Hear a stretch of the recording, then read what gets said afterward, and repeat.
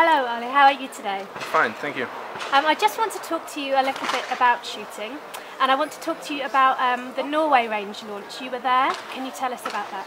Yeah, I've been there once in the opening and one testing, and it feels good. So I'm happy to have this range in Norway. Can you tell us a little bit about batch testing in Norway?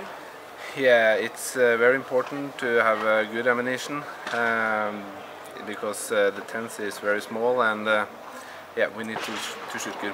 Yeah. Oh, brilliant.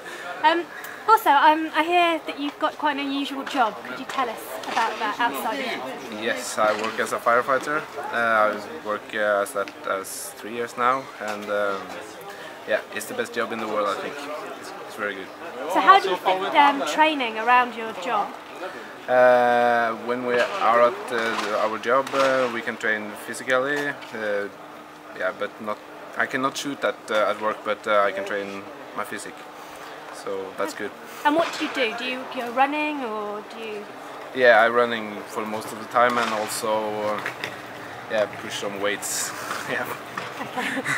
I was wondering. Obviously, your job is quite highly pressured mentally, and your shooting is very pressured. How do you cope with the pressure, and what would you recommend other people do?